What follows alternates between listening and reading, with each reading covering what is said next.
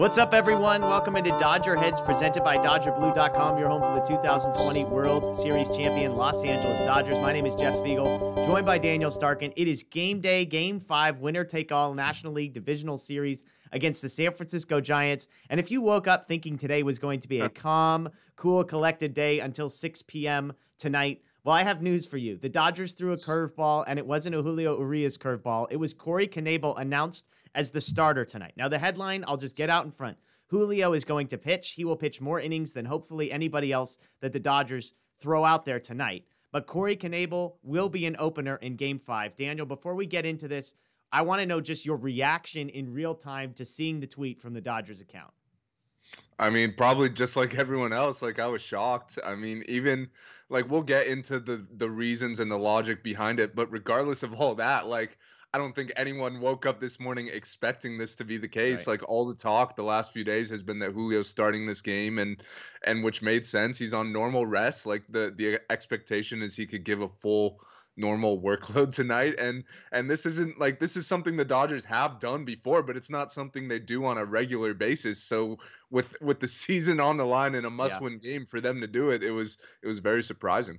Yeah, Game 2, Julio Urias, 5 innings pitched, 3 hits, 1 earned run, 1 walk, 5 strikeouts, pitched really well, got the win. Obviously had an unbelievable regular season, 20-3 record with a sub-3 ERA, 2.96, almost 200 strikeouts, a whip of 1.02. So it's weird because it might make sense if you're like, oh, well, it is Julio, but you forget that Julio is one of the best 10 pitchers in the National League this year by far, probably a little bit higher up that list. And so the argument in favor of this would be the Giants lineup. And in Game 2, the Giants put 5 straight right-handed batters at the top of their lineup to face off against the left-handed Urias.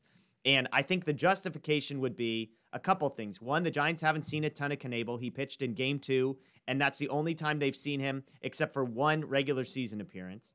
Knebel has been an opener 4 times this year, and we can get into some of those numbers as well.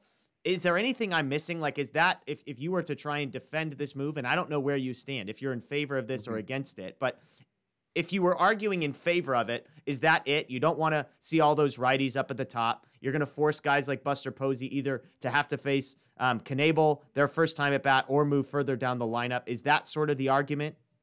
Well, yeah, let me get into it because I got some numbers here. I see people, tweeting like that this doesn't make sense because of Ruff's Knebel has slightly reverse splits or Julio has slightly reverse splits or whatever, but like that's kind of irrelevant here. Like this isn't about Julio or Knebel for that matter. This is, like you said, this is about the Giants and their lineup, which is very, very platoon heavy.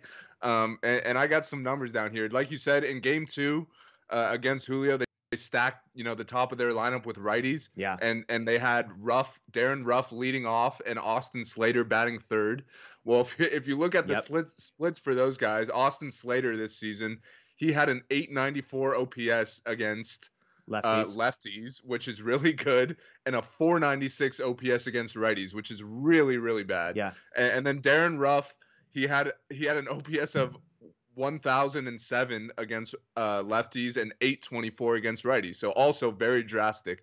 And then when you look on the other side of that, the lefties who would be in the lineup typically against the righty, Lamont Wade Jr., he had an 860 OPS against righties this season and a 389 OPS against lefties. So again, very drastic. And the other guys, Mike Yastrzemski, 848 OPS against righties, 513 against lefties. So those guys have all very drastic splits. So if you want to get the best possible matchups as that guy as you can. And to me, like, the thought is those guys would be at the top of the lineup if Julio is starting because they want to get 3 at-bats before going to the lefties later in the game against the Dodgers righty relievers. Well, now that Knebel is starting, the Giants have a very interesting decision to make because do you leave those guys at the top of the lineup knowing that Julio's still going to pitch, 5-6 innings or whatever.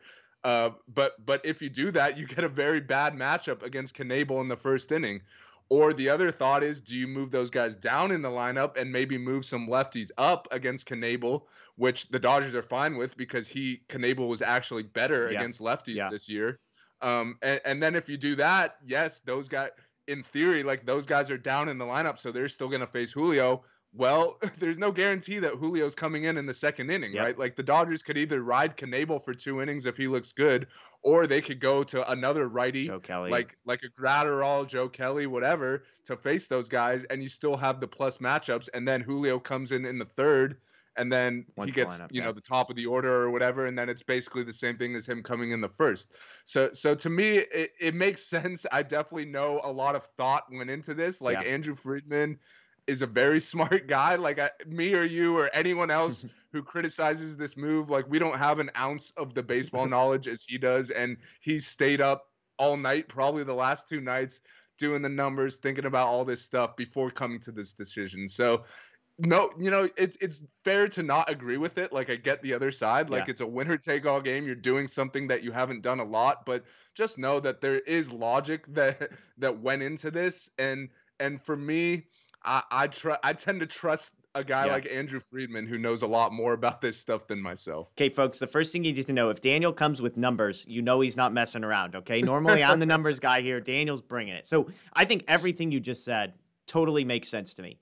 I think it puts the Giants in a bad spot from a lineup position of not knowing what the Dodgers are going to do. They have to make some tough decisions. It's kind of like you've now served the ball and the ball is in their court. Okay, what are you going to do? Are you going to put the bad matchup righties in there and just wait until Julio comes? Are you going to put your good matchup righties in there and then have to sub those guys out in the third inning and your whole bench is going to be depleted? Like, are you going to have to burn Wade and Solano and those types, Slater versus whoever?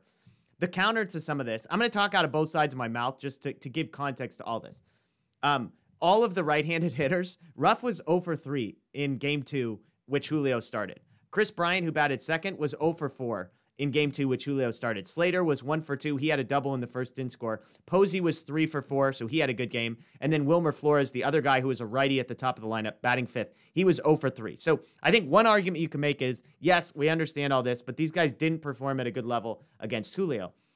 The second thing I think that I would argue is, are the Dodgers getting too cute? Julio Urias has made 0 relief appearances this season. He has made 32 starts. He has made 0 appearances out of the bullpen. I know he did it in the World Series. I know he did it in Game 7 of the NLCS. He has done it before. But again, it's just, is this something we want this guy doing that he hasn't done in 13 or 14 months? A couple arguments on the other side. Corey Knebel has made 4 starts this season, so he at least has some experience as an opener. In those 4 starts, 2 of them were 1 2/3 and 2 innings. The other 2 were 2 innings, or 1 inning total. So total 4 starts, 5 2/3, 6 hits, 1 earned, 4 strikeouts.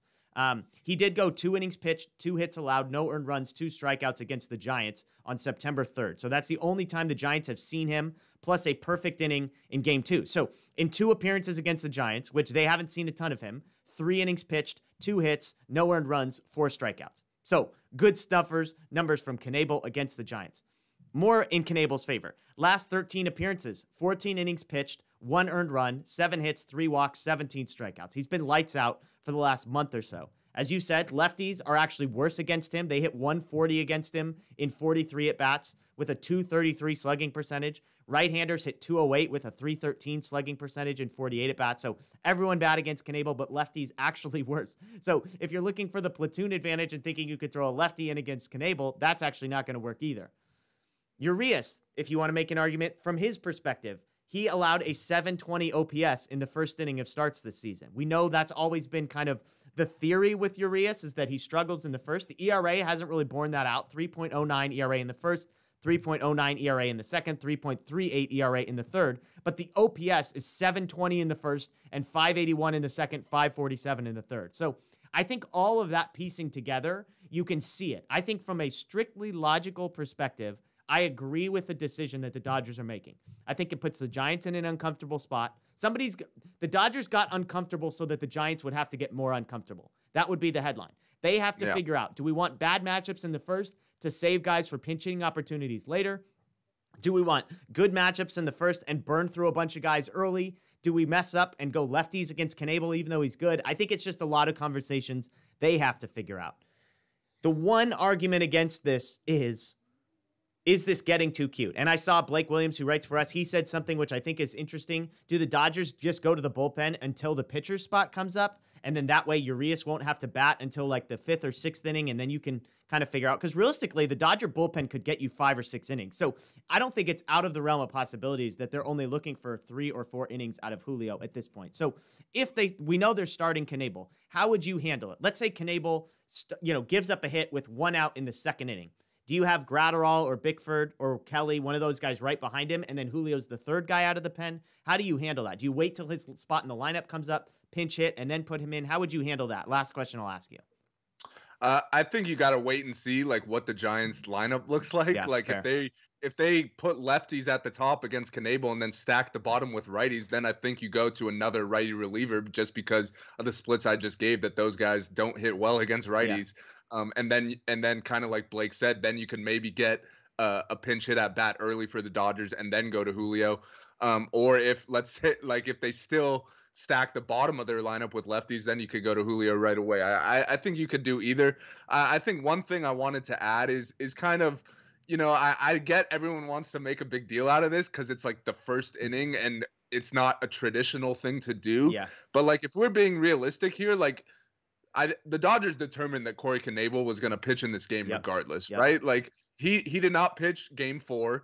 He's, like you said, he's only pitched once in this series. So he's fresh. He's ready to go. The Dodgers determined this guy is getting into this game. So in reality, like what is the difference between him pitching the 1st inning or him pitching the 6th inning? Like if it goes wrong and he gets rocked in the 1st inning, well, now you have 9 innings to make up for it at least. Whereas if he gets rocked in the 6th inning or the 7th inning, now you only got a few outs to work with to come back. Yeah. And also if he's pitching the 6th or 7th inning, then the Giants could tailor the matchups to their liking. They could go to their pinch hitters then because there's a lot less game to go. They're not as worried about saving their bench as opposed to the 1st inning. So to me, I think while it's obviously the main topic of conversation today, like I don't think it's a huge difference. Like we're just not used to seeing it. That's why everyone's kind of so surprised. But I think, logically it makes a lot of sense. I think, whether the Dodgers are going to win or lose this game won't come down to this decision. Like hopefully at least, like I still think the offense is going to have to score runs no matter what. Like that's something we haven't talked about. Like we're only talking about the pitching side of things, but the Dodgers are going to have to score runs to win today.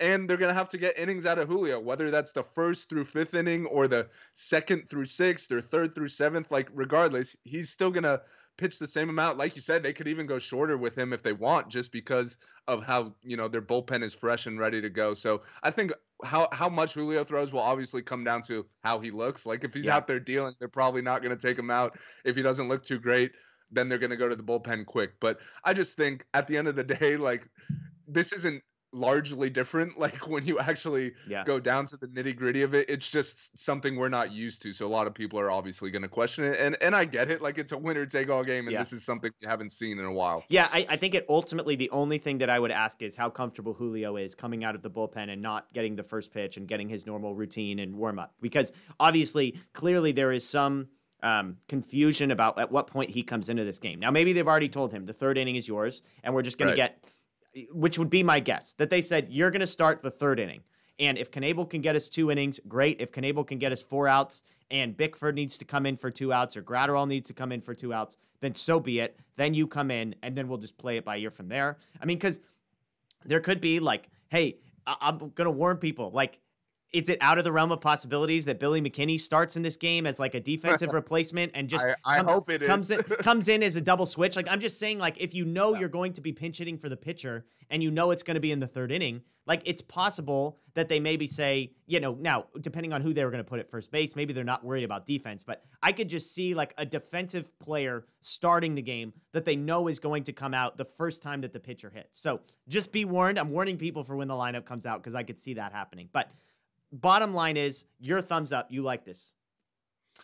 I'm kind of indifferent. Okay. Like I would be fine either way. I don't think this decision decides the game. I definitely see the logic behind it. So I guess I like it probably more than a lot of people. And just to address what you said about Julio real quick, I think he's the one guy you can do this with. Like, even though he hasn't come out of the bullpen this year, he's done it in the past and had a lot of success doing it. Like, it's not something that's completely unfamiliar to him. Agreed. Like, you're definitely not doing this with Max Scherzer and Walker Buehler, but we'll see how it works out. But I'd say, I'm slightly in favor of it. I think the logic is sound.